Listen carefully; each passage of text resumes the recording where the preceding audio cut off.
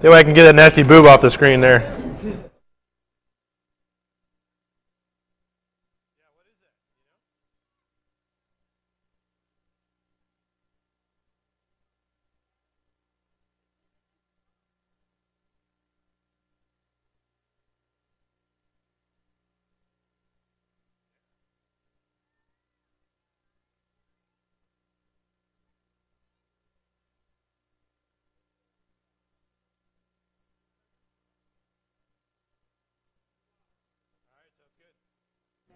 Thanks for coming, everybody. My name is Drew Curtis, and I run FARC.com. What I'm going to present today is a little bit more organized than what I did last year, which is basically more observations on the media with some specifics, basically, rather than the normal stuff, which was just goofing around. So, and that's Storm, by the way, who had about an hour's worth of nap and is not too excited right now. So the subject of the talk in the actual brochure was which will kill us first, the bird flu or Janet Jackson's boob. However, something else happened in between when I came up with that idea and this, which was Dick Cheney shot a guy. You may have heard of that. And it was actually a little bit better because there's lately not been that many specifics about the bird flu in the sense that it's still kind of a non-story at this stage in the game. So rather than going with that, it was more easy to take something a little more pointed that was run up and down the media flagpole recently. So what do Dick Cheney's bad aim and Janet Jackson's boob have in common? Mainstream media, it's got to sell some ads. And I will connect the two dots here as the talk goes on. So how did Dick Cheney end up in the media for 8 days? That's a really good question. What really happened was on February 11th, 2006, which was a Saturday, Cheney was out hunting with a friend of his named Harry Whittington, or actually they said he was a friend of his. The guy's really a big dollar fundraiser with the Republican Party. And if you raise enough money for the Republican Party, you get to go on shooting trips with Dick Cheney, apparently. Yeah, that's actually really what happened. So he was out there, and Whittington, who is not much of a hunter, ended up getting himself kind of grazed during the hunting accident. To give you an idea of what was going on there, for those of you, I think a lot of people here are more familiar with firearms than most, but I play soccer on a pretty much a daily basis, and we talk about these things like every single night. And one of the things I discovered is that people don't really know how shotguns work. And some people are not aware that shotguns take two kinds of ammo. You got slugs, which is bullets, and then you got shot, which is what these guys were using, which is basically a whole bunch of BBs packed in, and the blast comes out in a cone. What happened with Whittington was he was a little bit too close, and he got caught in the crossfire, got grazed a little bit, kind of on the side of his face. I don't know which side of the face it was exactly, but the point being he wasn't caught dead on. But at any rate, these things happen. In fact, my great-grandfather, there's a story that's told in the family where one time he was trying to catch a fox that kept on getting into the chicken coop, and so he took a shotgun out one night to try to catch it because he heard a lot of noise in the chicken coop. Opens the door of the chicken coop, thinks he sees the fox, and blows both barrels off and kills all the chickens. All of them. No problem at all, because that's how shotgun shot works. It's got such a spread on it, you could wipe out an entire chicken coop with 2 barrels. That's it. So, compared to this, I missed this, actually. I was in Vegas. We were having a FARC party, and I was drunk. I mean, we'd started really early in the afternoon. Of course, in Vegas, the Super Bowl starts at around 5 or 6 o'clock in the afternoon, so we'd started a lot earlier than that. We were at the Hooters Casino, which is distracting in and of itself. It was halftime, and why even bother watching the halftime show? There's nothing really going on there. Most of them have been pretty innocuous. And Hooters was holding a wing eating contest at the time for the FARC party, and 2 of the people in it were FARCers, and the third was just some guy that kind of wandered in accidentally. And apparently the key there was, I don't know how many of you guys have had Hooters wings or not. They're all right. But what happened was that the 2 FARCers that entered the contest entered it based under the assumption that it would be Hooters hot sauce, which is edible, as opposed to what they actually gave them, which was something like battery acid. They made up a special batch to try to kill these guys. So all this stuff is going on, and basically I just completely missed it. But luckily, one of our admins, there are 3 other guys that pick licks aside from me, was watching the Super Bowl end near a computer, saw it, and immediately hit the article queue for submissions, and somebody had sent it in. So he went ahead and popped it up immediately, and it crashed. Because 10,000 people in 2 seconds went, aha, crash. And what happened was that through the course of the next 2 hours or so, people continued to submit this link over and over and over again, and Peter would continue to replace the link on the main page with whatever was coming in, because Farkers have got TiVos, and they've apparently got screen capture on there. So we got it about 20 times before finally it showed up somewhere that could actually withstand the traffic. So this thing went crashing over and over and over again throughout the afternoon. It actually ended up being the story that got more clicks on it than anything in the entire year. And considering we were running boobies links on the main page still at the time, that's saying something, let me tell you. So, but the question is that in relation to the Dick Cheney thing, that ended up staying in the media for not only a good 2 weeks, but still gets mentioned every year. I think it's going to be one of those annual things that they'll talk about every Super Bowl when it comes around. So the question is, how did that happen? How do things like this end up in the media and stick in there? What's deemed newsworthy? The answer is it's basically something that the public hasn't heard yet that might be interesting to them. It seems kind of simple, but as it turns out, most news actually is not very interesting at all and needs a little bit punching up. What keeps a story in the news past the first mention is something that I've come to term mitigating factors. Stories can't come back around again unless something changes. Media can't write articles that say, nothing's changed, everything's the same. They've tried it. It doesn't work. In particular with that the one chick down in Aruba. They try to trot those out every once in a while. My opinion on that, the reason that's so popular is because everybody wants to go cover it on location. Seriously, I think that's it. And at any rate, they have run a few articles that say nothing's changed, everything's the same on that. But in general, they can't do that. I got told this when I was doing the interview circuit, when I started doing it about 3 years ago, and started calling back places that I hadn't, that I'd already done an interview with, who said, well, are you hyping a book, or is there a movie coming out? And I'm like, no, not really. And they're like, well, we have nothing really that we can talk to you about, because nothing's changed. So until something actually changes, they pretty much have to go ahead and not cover something. The only exception would be, and the Aruba thing notwithstanding, is basically when something goes retro, which is basically, wow, we haven't talked about this in 3 months, usually to be the year anniversary of the tsunami, or we'll find out when Katrina comes back around, they're like, the where are they now type stories. That's about the only time the media can run another article on the same subject, period. Unless there are mitigating factors. Mitigating factor number 1, crime. Crime stories always get 2 or 3 mentions. The first one is basically when it occurs. Dumbass shoots friend. That's going to get a mention. The second time around when it's going to get a media mention, and nothing having changed other than that, is when it goes to court, where they'll do dumbass shoots friend, and then take the original article, copy and paste, and then bug out of the office and go drink for the rest of the afternoon. It will be almost exactly the same article word for word every single time. The third time that it will occur, maybe, and this is only maybe because sometimes it doesn't actually go this far depending on overall interest, is the sentencing phase, where the trial's over, they were found guilty or innocent, and if they're found innocent, by the way, that dropped right off the radar. Nobody cares about that. If they're found guilty, they will announce what the sentence was, copy and paste the original article on the back, and book it, and they're out of there. And that's basically how the media cycle works for crime stuff. They're usually good for about 2 or 3 mentions just based on anybody doing anything, period. Other mitigating factors, celebrity involvement. If you shoot a guy, you'll get a passing mention. Maybe. But if Dick Cheney shoots a guy, then that's going to go a little bit farther. Major media firestorm. Next mitigating factor, this one's a little amorphous, is the slow news day.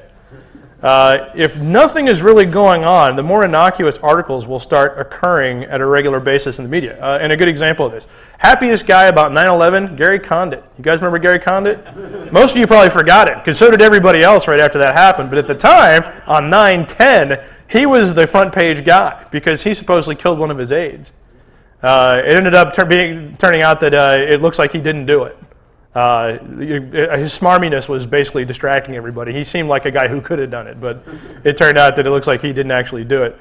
The other people that were happy about 9/11 were sharks.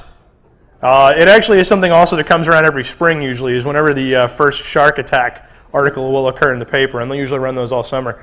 The year 9/11 occurred, it had gotten so bad that nothing had happened the entire summer. They got all the way into September with shark attacks. And then when that actually occurred, then it dropped right off the radar, never to be seen again until the following year, in about May, when somebody got an arm bit off. And these things happen pretty much on a regular basis.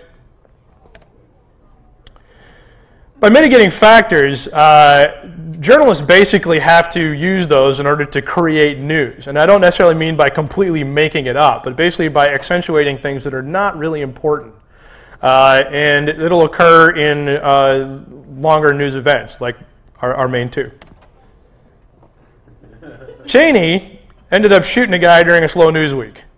And not only did he shoot a guy during a slow news week, but he did it on a Sunday, and this was extremely bad, because if you're going to do something during a slow news week, do it on Friday.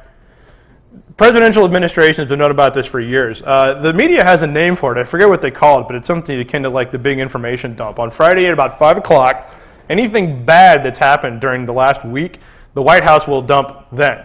Because as far as I can tell, the news media goes home around noon on Friday. They just bug out, they get the hell out of there. So 5 o'clock on Friday, they run it. Nobody's really going to stick around to write an article about it, so they know they can get away with this. And they've been doing it forever. And this isn't just the Bush administration that does it. Clinton administration did it. Bush administration did it. All the way back to when mainstream media tactics were first invented. And I don't know when that was. For all I know, it's George Washington. But they started doing it in order to basically get around the slow news week, essentially. To take advantage of the fact that nobody's really going to be excited enough to read the newspaper on Saturday anyways. And go from there. So what happened is that Cheney ended up shooting a guy on a slow news day, and I was asleep. The news article started coming in on a Sunday. The actual event occurred on Saturday, and on Sunday around sometime in the afternoon or so, this thing actually broke. And I was napping. I was out for 2 hours. And normally what happens on Total Fark, which is our subscription part of the service where you can see all the stuff that gets submitted, they start getting really irritated when a news flash level event occurs and nobody sets one on the main page, because people will then continue to submit over and over again. The Total Farkers who have to sit here and watch this go on get really irritated by it, and so then they start submitting their own taglines. And I brought a few with me to show you, including one, Cheney begins coup. We also have Cheney shoots lawyer, who cares? Cheney drops all pretenses, begins hunting humans for sport. Cheney shoots a man, heard to say, I told you I was hardcore. Cheney shot a man in Texas just to watch him die. Not content with just screwing the common man, Dick Cheney changes his shooting move. Dick Cheney, in a desperate bid to reaffirm GOP's national security credentials, caps a bitch. Dick Cheney goes hunting for some male bonding, shoots a load at her friend, snickers, and hands him a towel. Cheney exercises his Second Amendment rights all over a 70-year-old man. Cheney, fed up with hospital waiting lists, decides to begin harvesting organs on his own. VP Cheney hunts down the non-believers. Cheney takes tort reform one step too far. And my favorite, Cheney injures friend in extreme bukkake incident. There were literally 200 of these that kept rolling in the entire afternoon, and oftentimes when a news flash level event will occur, we'll let it sit, because we don't need to be the first guys out of the gate. Fark's tag is we need to be funny, and so oftentimes you only have to wait about 5 minutes or so. Last time we did this was when Duke lost to LSU in the Elite Eight in the NCAA tournament, which was absolutely fantastic, by the way, but I won't talk about that because I can rant on for days. But I knew this was coming, and I was out, and I was drinking, so I couldn't do it myself, and I called our link picker guy, and I said, hey, get ready, Duke's about to lose. And he was watching it because he thought that might happen. And I told him, he's like, so what do you want me to do? And I said, just wait until the funniest one comes in, give it 5 minutes, and he did.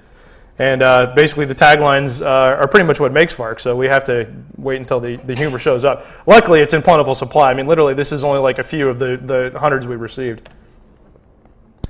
So, first mitigating factor, the news hits the wires 24 hours after it actually happens.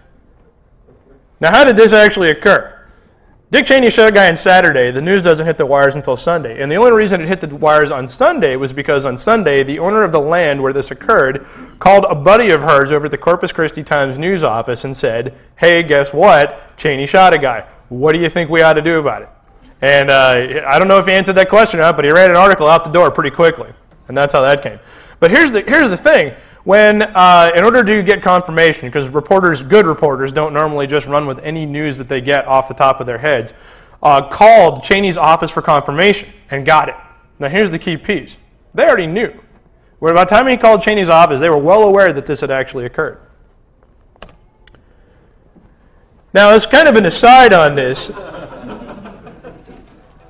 the media was asking on Monday, when they finally got really going, because they all showed up back at work. They really hate coming in on Sundays, and they won't generally do any work. But on Monday, they're ready to go.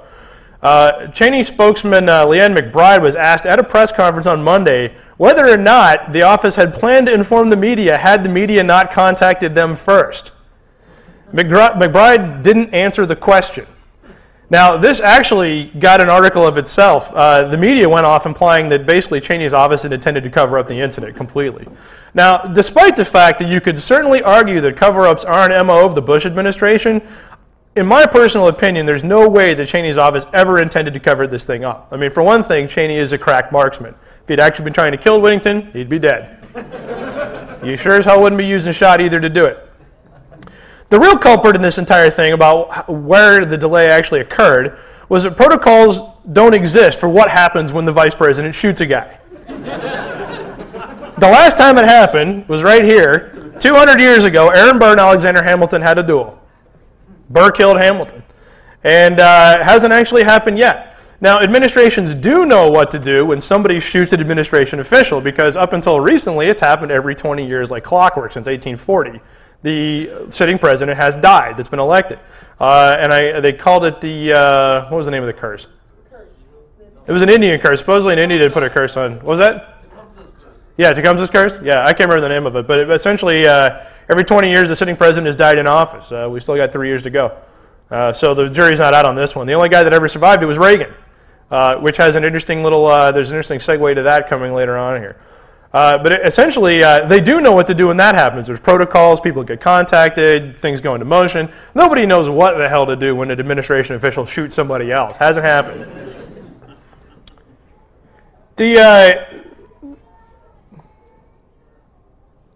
Double checking here. I got confused myself on the notes here.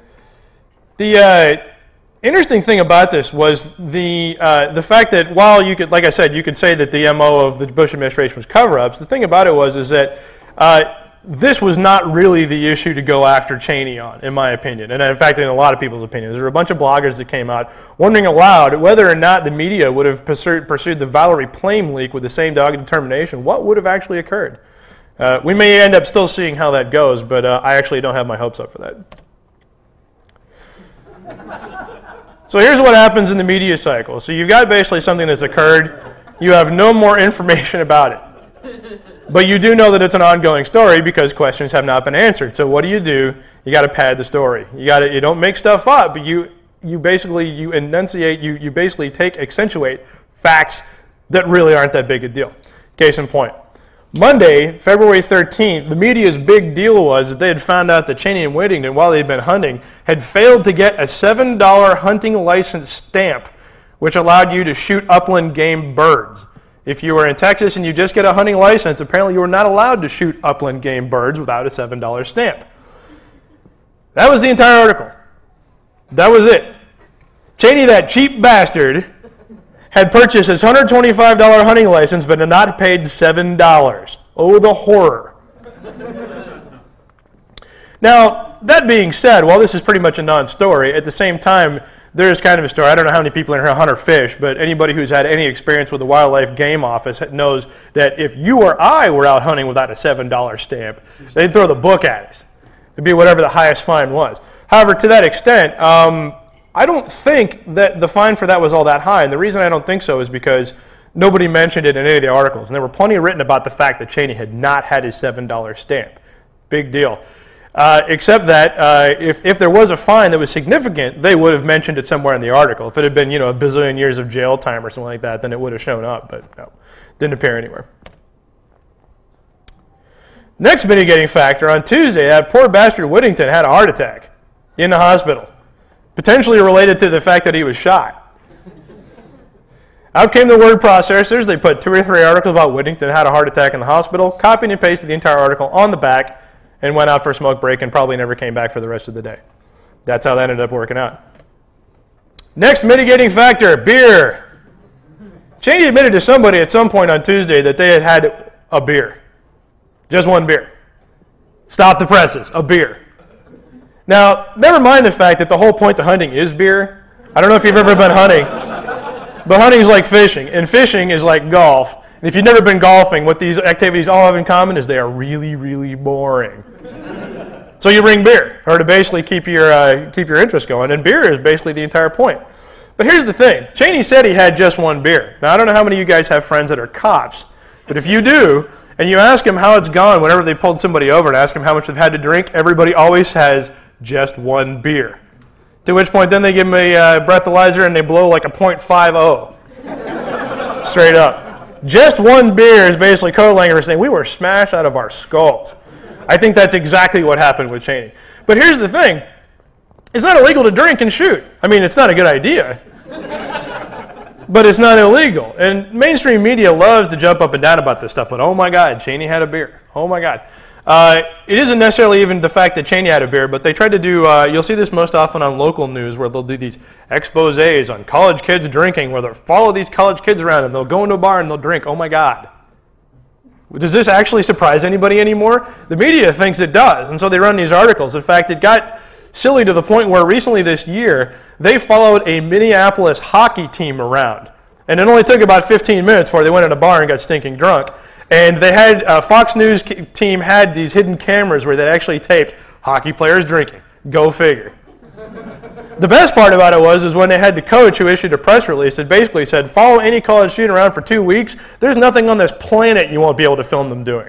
And it's absolutely true.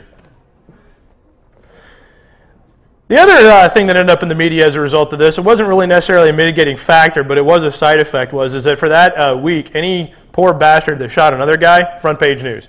Including one guy that shot a guy while talking about how stupid it was that Cheney had shot a guy. Like literally in the process of describing what had happened, he shot his buddy. My personal favorite was an accidental shooting, and I put this in quotes because I got to wonder about it. He was shot by his girlfriend. Okay, now that's a little suspicious right there, just in and of itself. But it gets better. She was 17, he was 21. All right, now the ick factor already is engaged at this point.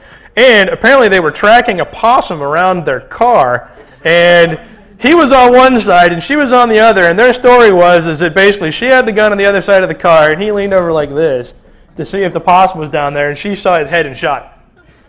That was the story. Personally, I think that, it's one of those things where that can't possibly be a good relationship anyways, and they're probably just one thing leading to another. One of the other things that happened that week, and I suspect this was an accident, but I don't know for sure, but it was just too weird to be anything other than a coincidence. But there was an article that came out the exact same week on how to properly bury someone in your backyard.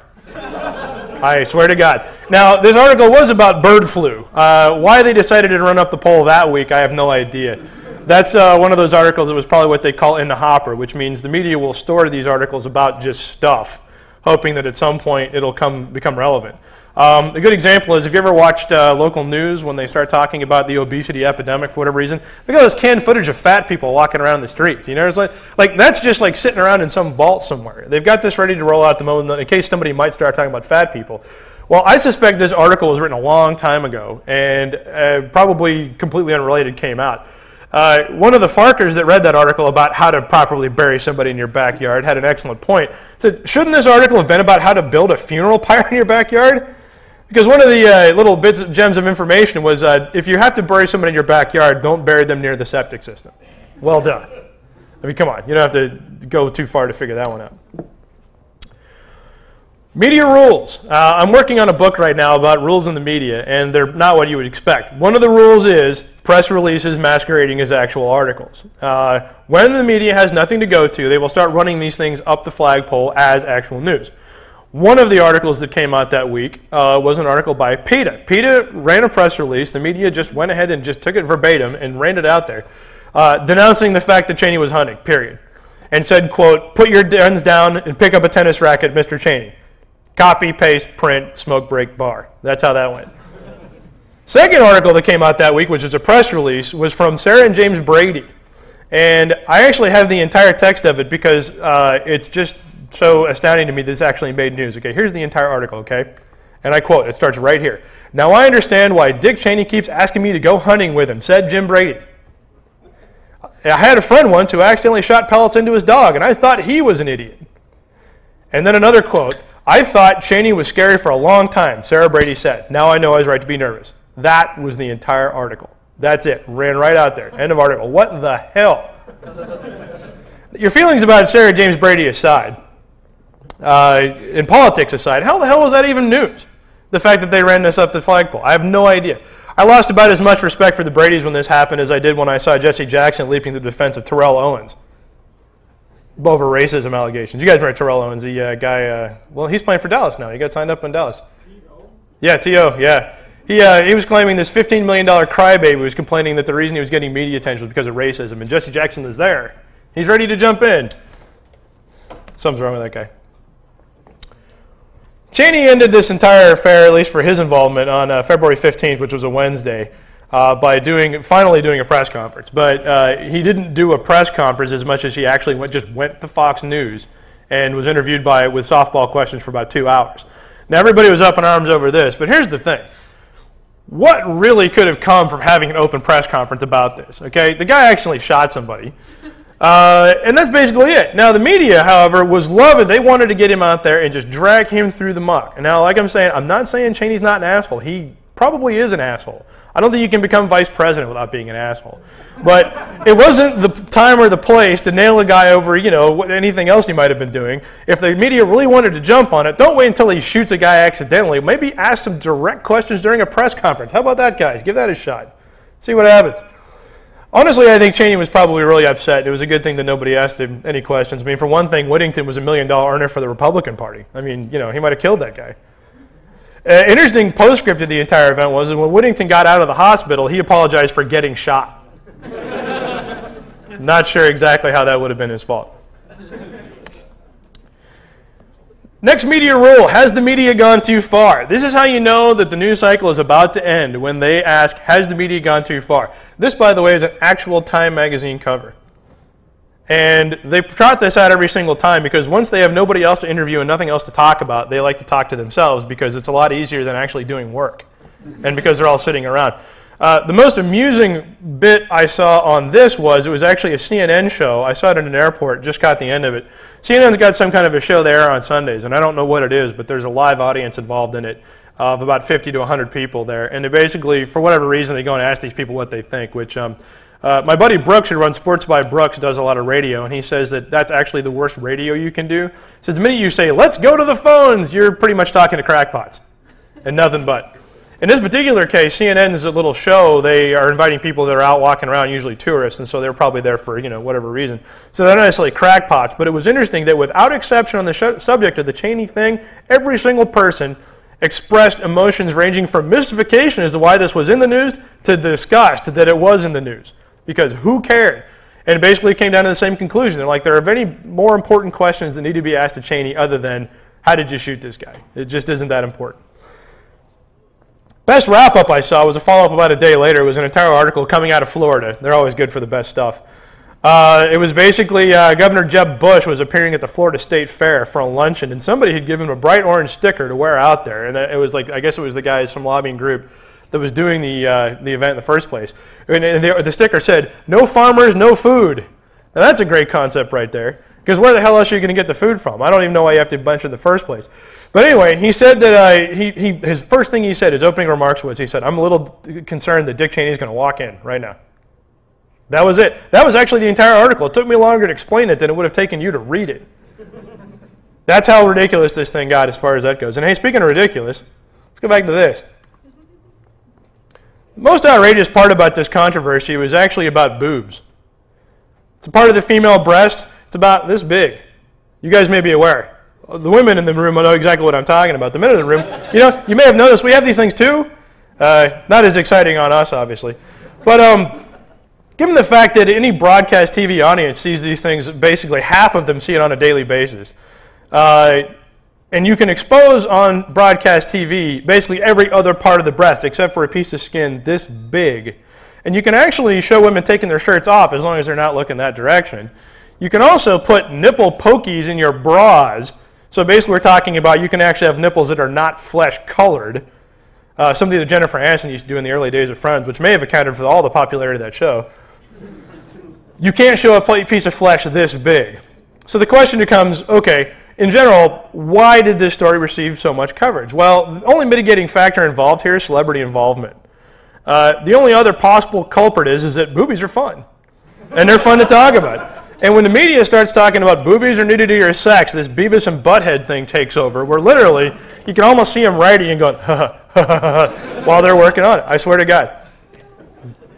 In Europe, no one cares about nipples. They don't care at all. Interesting story. When I was traveling around Europe about 3 years ago, I went over to visit the offices of Aftenposten, and it's in Norway. And in Norway, they've got half-naked chicks hanging up all over the place. I mean, they're on postcards to each other. They just don't care. Just about every single beach in Europe is topless. It's optional topless. It's not like they got guys with guns going, oh, you must take your shirt off, but it's optional. And for the most part, it's actually not that good a thing. I don't know how many of you have actually been to topless beaches, but the women that go topless are the women that should not be going topless. The BBC wrote an analysis of media quotes soon after this occurred, which had some pretty good comedy gold. The start of the article came out, quote, 2 seconds of bare flesh and America is beside itself with outrage. And then they rounded up some quotes on the subject, including a quote by Tommy Lasorda, and it was, "This was the most disgusting thing I have ever seen at a sports spectacle." This. Baseball coach Tommy Lasorda. A nipple? I mean, Lasorda apparently doesn't watch Fear Factor. That's all I can figure. For those of you guys familiar with that, there is not an episode of Fear Factor that goes by without one of the actual contests being eat these live critters of some kind. Usually insects, sometimes worms, always live critters. One of the Farkers that was making comments about it, it was a Farker named Smite the Righteous, had a great quote. And he said this, he said, "A bare breast on national television, America screams, and the FCC demands an investigation the next day. But faulty wartime intelligence, and you've got to practically bribe the government to investigate." In defense of America, however, a similar controversy erupted when Johnny Rotten said fucking cunt on live TV in the UK, which was pretty amusing considering, I don't know if you guys knew who Johnny Rotten is, but just, you know the name, figure it out. The fact that he hadn't said it, he said this about 5 episodes in on some kind of a celebrity Big Brother show. The fact that he hadn't said it every single time he opened his mouth was the most amazing part of that story. That took up as much time in the UK media as the nipple thing did either. So while our fascination with nipples is ridiculous, the fact that that this ended up the same thing. Basically, Europe has the same weakness as we do. Now, it turns out that during this exact same Super Bowl, there were all 3 erectile dysfunction companies ran commercials. One of them sponsored the halftime show. I forget which one it is because they all blend together. And at least one of the commercials had a flatulent horse. And that was Bud, actually. Bud Light or Bud. I don't know what commercial it was for, but they did it. Anyways, the commercials were no less offensive than what was actually going on during the actual spectacle. But here's something else you probably missed. This guy right here, his name is Mark Roberts. He's actually a world-famous streaker, as it turns out, because apparently you can be one. His goal in life is to streak every famous sporting event out there. This is actually him in one of the golfing tournaments in England, and you can see he's got his little 19th hole thing on. This is actually a real picture. And he was actually at that Super Bowl where Janet Jackson's nipple popped out. He was there, and he streaked it, as it turned out, too. But nobody heard about it for a couple reasons. One, U.S. media, when they see anything happening on the field that they don't want anybody else doing, will cut away from it. Case in point, it was during it was a Kansas City White Sox game, I think it was a few years ago. A very touching father-son event occurred where father and son jumped the fence and started beating the hell out of the first base umpire. Never explained why, but the best part about that is that it was one of the few times that both benches in a baseball game cleared to beat the same guy up. And the video is hysterical because both teams are out there just pounding the hell out of this guy. And it's interesting to point out that these guys are actually in jail now. And in the meantime, no baseball player was charged with anything, even though they had plenty of video. Not that they should be, but I'm just saying it's kind of an interesting thing.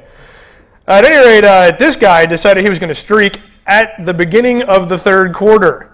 And that's where he went wrong because at that point, everybody was talking about the Janet Jackson thing. And his other problem was he went running by the Patriots bench. And Patriots linebacker Mark Chatham saw him going by and put the most vicious hit on a streaker ever.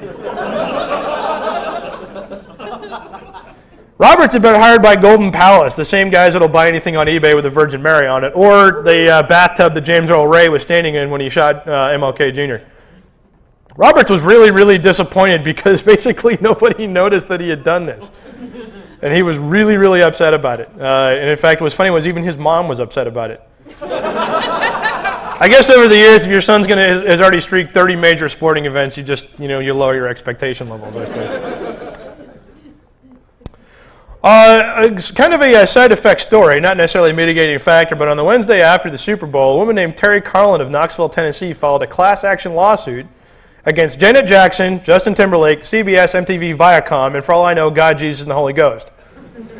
She charged that the wardrobe malfunction had injured viewers irrevocably.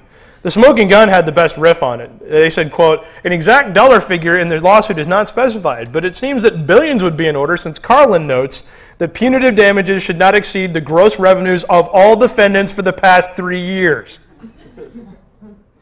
By far the stupidest follow-up that I read was from Florida. Again, shocking. It was an article that was mostly by local TV guys who were just trying to basically kill time while they're on there, which was talking about how piercings were up since the stunt. As if there is some kind of governing body somewhere that tracks this kind of thing. No doubt no doubt they called an independent polling company to confirm this, as opposed to just completely making this shit up, which is like what I think happened. Incidentally, Janet Jackson appeared topless on an album she released 2 months later. Shocking. The media furor lasted for about 2 full weeks after the incident. Like I said, it gets trotted out every single Super Bowl and probably will be for the rest of time. On FARC, after about a week of this stuff, basically every time we posted something, some kind of follow-up, we got so many complaints that I just quit following it because nothing was really happening, and they were still just talking about boobs. And they're all, like I said, you can just imagine the whole Beavis and Butthead thing going on in the background. So the conclusion. Why important articles like the Iraq War or Karl Rove potentially leaking information to the media get less proportionate media coverage than Janet Jackson's boob or Dick Cheney shooting a guy? It's a really good question. For example, the day I was working on this project, 15 people got blown up by a suicide bomber in Iraq. It actually did make the news, but nobody actually caught it. These things are getting buried on page 5 all the time. The reason is because we've basically heard it before. When I was talking about how media can't write articles about stuff that isn't changing, something that's not changing in Iraq is about 15 people are getting killed by a suicide bomber every day. Interesting aside to that, one of the charges that have been levied against the Bush administration was the fact that the first day they came in, they were discussing attacking Iraq.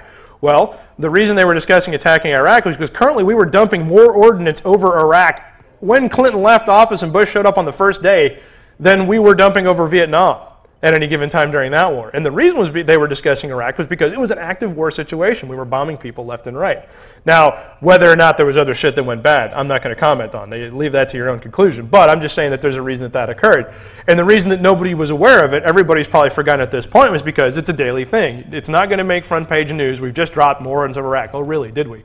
Mostly, if I remember right, they were shooting radar installations that were getting locked on our fighter pilots. That was the main one. Karl Rove actually is the master of understanding how the media works. And in particular, what he understands is that if you keep your mouth shut and don't make any comments about anything, the media cannot continue to comment on it no matter how bad it may be. The Valley Flame leaks, in my opinion, are pretty serious, and there should be some pretty bad repercussions about it. But that being said, as bad as that is, the media cannot continue to write articles about it if nothing changes. They just can't. They want to. There's a gentleman back here with some pizza for you. Oh, excellent. I'll take it. All right. Bueno. Who's picking up the tab on this one? Yeah, good question. But basically, he understands it, and he understands that by not commenting on something, he's set. And so that's how he gets away with it. It's also interesting to note along the same lines is that around, thank you very much. Here, hold this. Oh, you're good. Along the same lines is that it's interesting to note that the media actually slows down around Christmas time.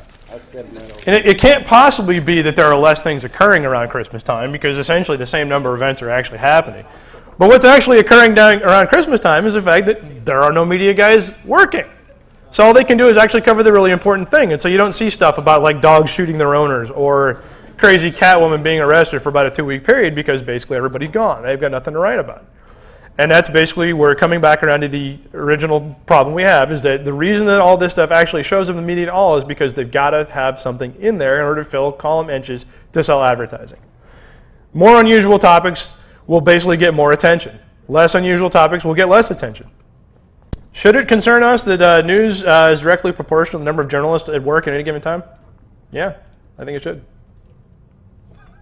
Any questions? That's a lot to digest. Yeah, please, fire away. I can't eat all that. That's 2 pizzas right there. I'm going to have one. Yes, Yes? when Slobodan Milosevic died, I guess it was a few weeks back. Yeah. The British press and the BBC specifically covered it a lot more, but in the United States, the local television stations didn't cover it at all, or big news networks just said, okay, new dictator is dead. Why do you think was a major world event? Yep. I think this should have been covered in a lot more detail. Just if people, like you said, people forget that. This is a major genocide. Mm-hmm. And not really didn't happen that long ago, and it's like, well, whatever.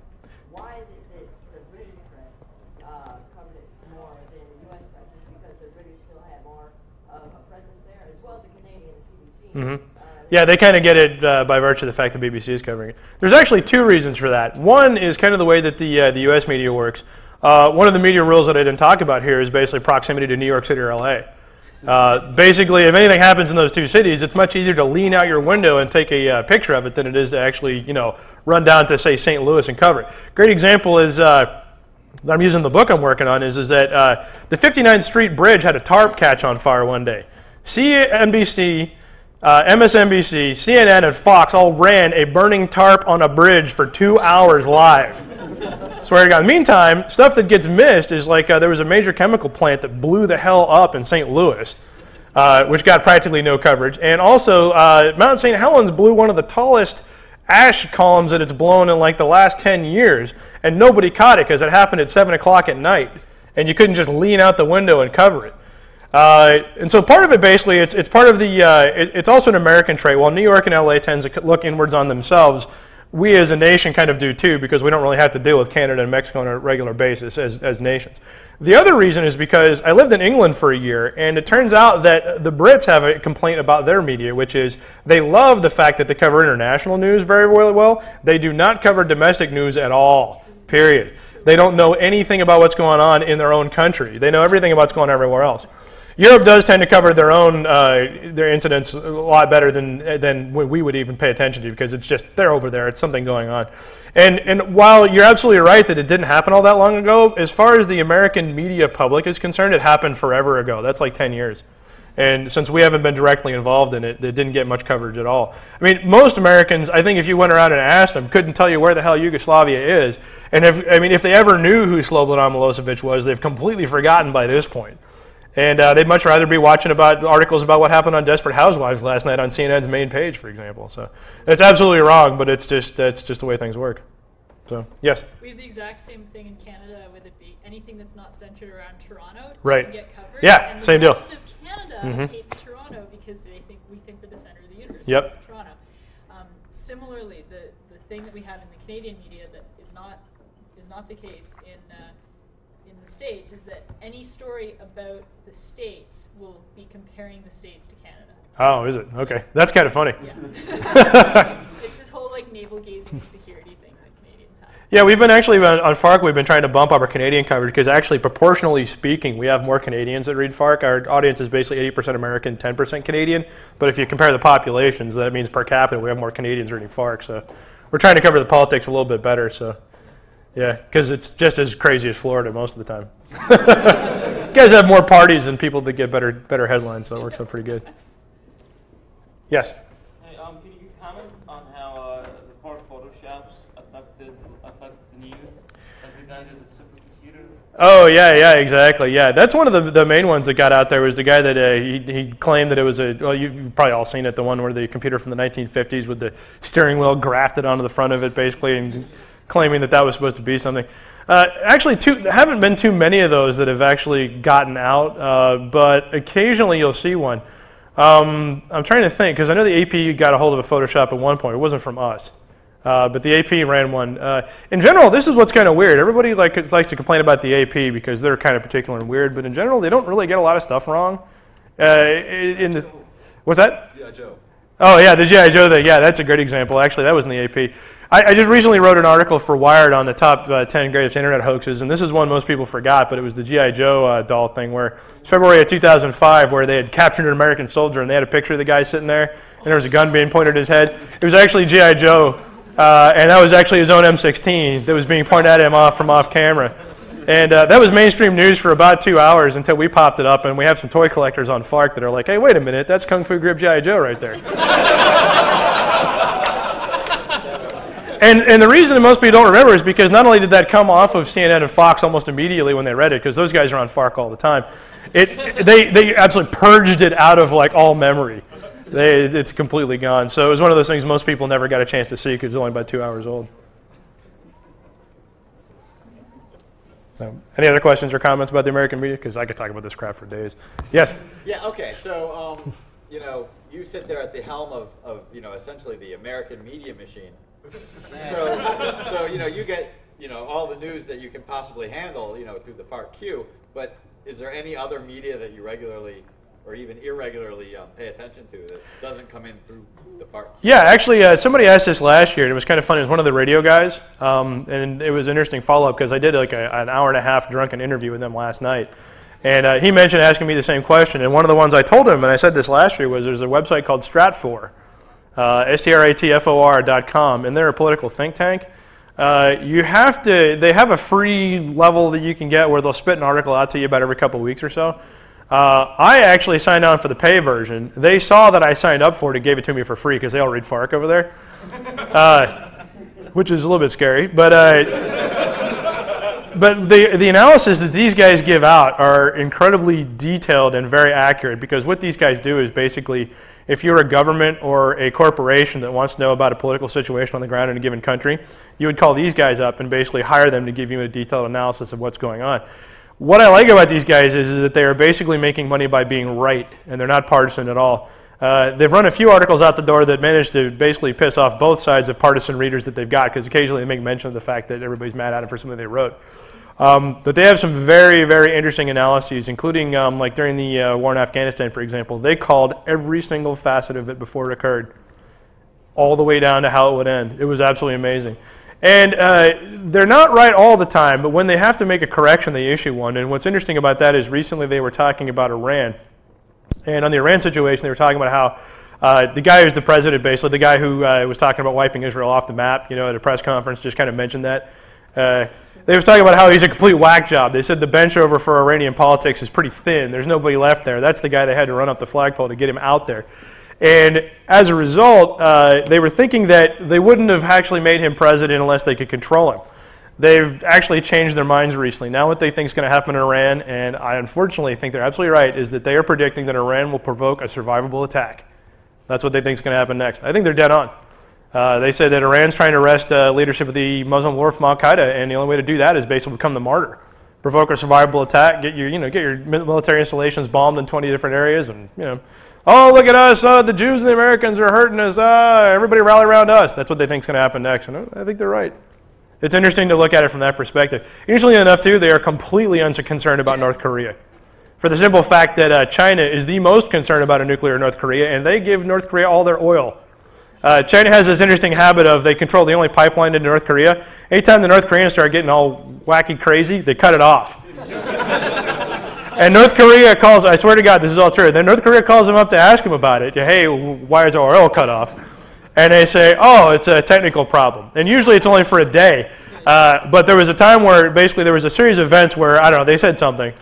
Chinese cut their oil off for a day, and they calmed down. Then they turned it back on. They turned it back on. The North Koreans said something else. They shut it off for 2 days and then turned it back on. And then they did something else. And the Chinese basically, this is where it all ended dead. They cut them off for a week because they wouldn't shut the hell up. And if you notice, it's been kind of calm over there lately.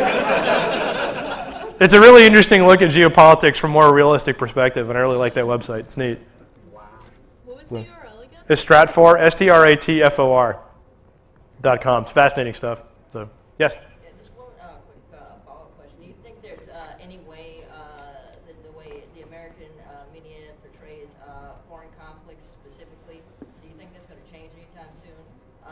Referring to like the coverage of Rwanda and like a lot of these. Oh, yeah.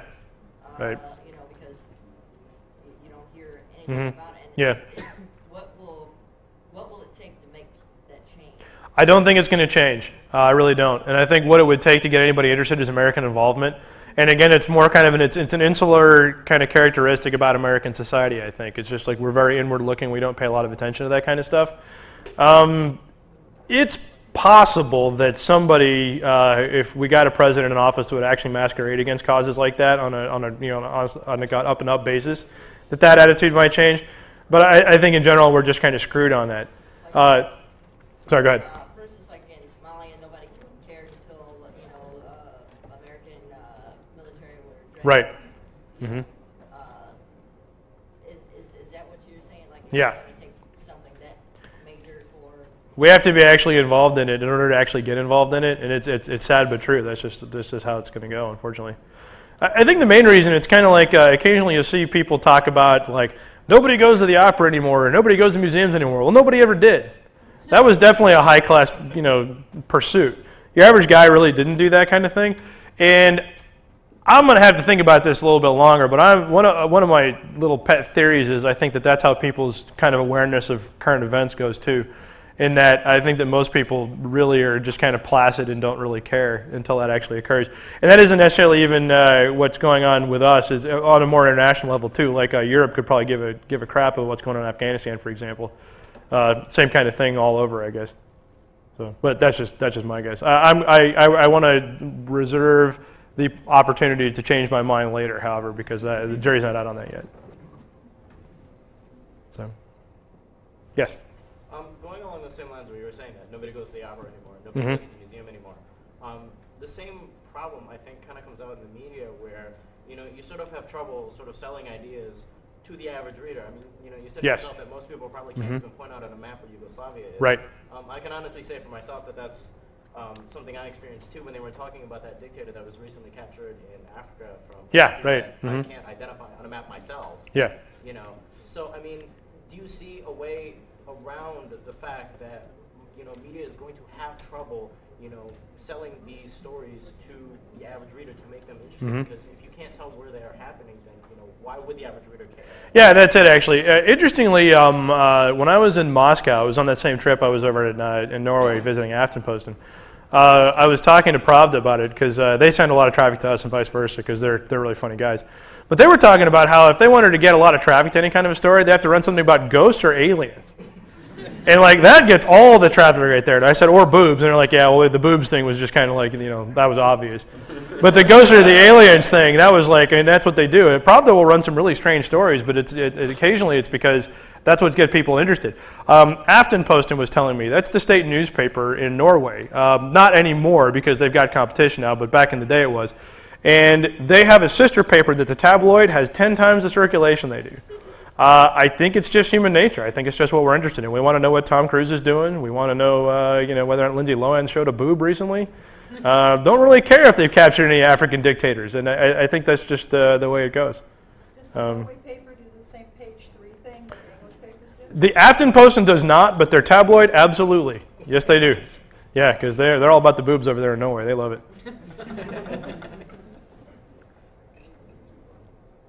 Anybody else? Yes. Question: when Pope John Paul died, and that got just major media coverage. Yeah, I'm yeah. curious about that because they could have as easily done. Oh, when Pope John Paul died in the Vatican, and maybe do a few small segments, but it's huge 24-hour coverage, which I enjoyed watching. But why do you think they did that?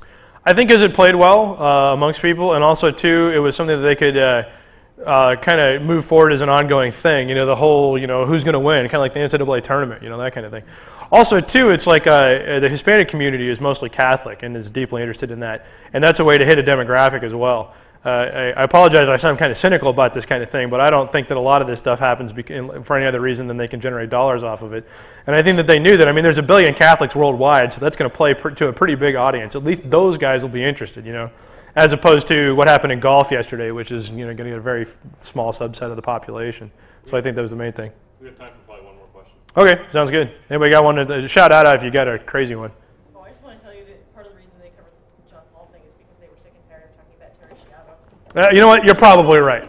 I would almost agree with that. Yes. So one more. Yeah. Okay. So the boobies, pretty much disappeared from the front page and then reappeared on some other website. Right. Can you sort of tell us, what happened to the boobies? We had advertisers. Yeah. Well, they're all around us. I don't know if you know. The advertisers are basically complaining that they didn't want to advertise next to that stuff. I suspect that they were actually just making up excuses, kind of like when you're in junior high and you don't want to go out with somebody and tell them they're too tall. You tell them something they can't change, and so that way you've got an excuse. That's my theory. I am not yet proven right or wrong on this, but at any rate, that was an excuse we were getting. So instead of letting them continue to use that, we just went ahead and I took a page from Gawker, because Gawker does that. 2/3 of Gawker's traffic comes from FleshBot. And I'm thinking, oh, well, just send it over here. That'll work out pretty well. So that was basically the idea. So are you saying that the advertising hasn't changed yet? So No, it hasn't. So if it doesn't eventually increase, will you move the boobies back? Absolutely. You better believe it. Excellent. Yeah, if anybody else has any more questions, feel free to hit me. I'll be walking around. I'll be in the bar probably most of the night, so just hit me. Thanks for coming. I appreciate it.